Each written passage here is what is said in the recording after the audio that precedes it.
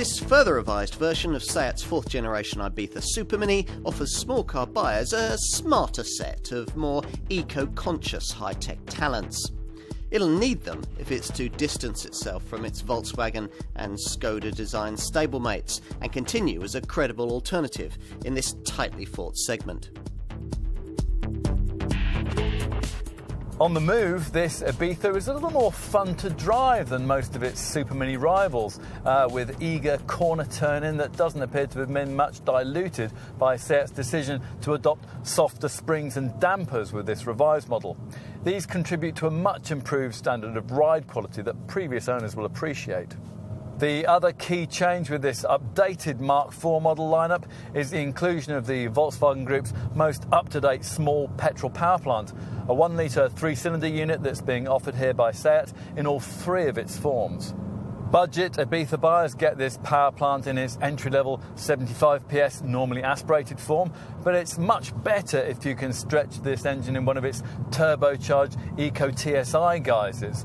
There's a 110 PS version mated to DSG auto transmission, but we'd suggest that the sweet spot in the Ibiza range is occupied by the 1-litre Eco TSI 95 PS manual variant.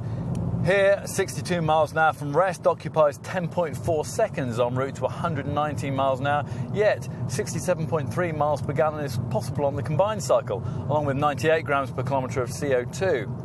Also impressively efficient is the 1.4-litre Eco TSI 150 PS petrol model, thanks to its clever cylinder deactivation technology.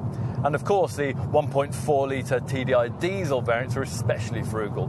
Buyers offer the choice of 75 and 90 PS options, or the 105 PS version that we're trying here.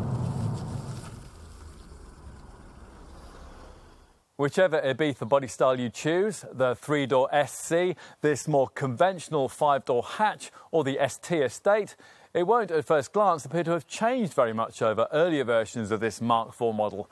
But then few changes were needed. Short overhangs, subtle body creases and smart angular headlamps still make this one of the smarter Super Minis in the segment.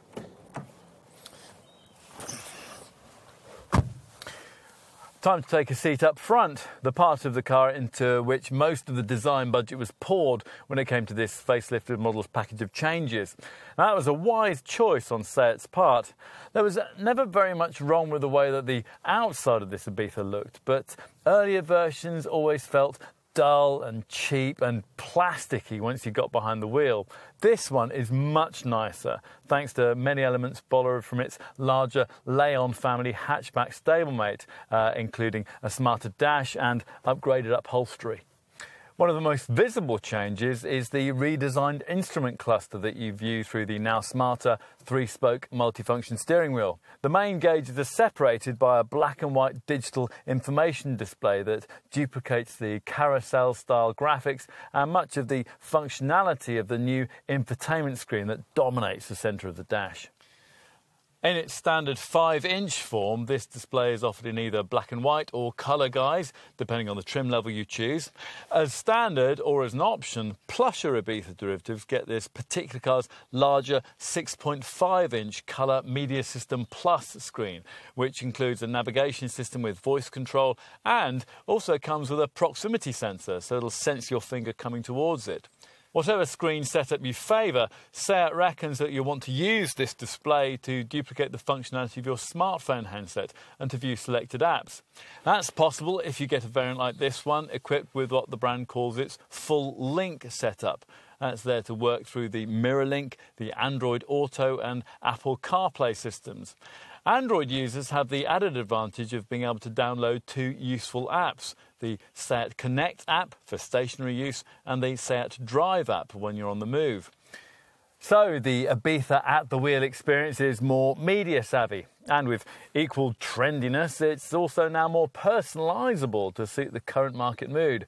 Special optional colour packs enable you to trim the upholstery, the air vent surrounds, the gear knob stitching and the steering wheel either in red, in a velvet colour or in a shade that SEAT calls bismuth.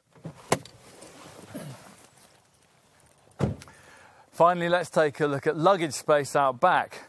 I press in the large SEAT logo that doubles as a boot release, and the rear hatch of this 5-door variant opens to reveal 292 litres of luggage space, marginally more than the 284 litre total offered by the sportier 3-door SC body style.